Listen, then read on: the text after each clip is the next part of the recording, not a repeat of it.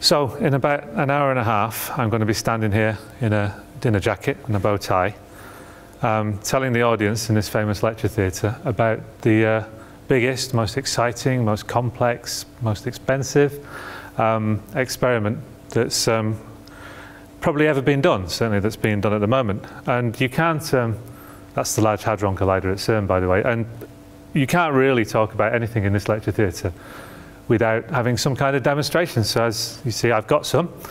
In particular, this one I'm quite proud of. This is a wine bottle with the marble in it. This is the early universe.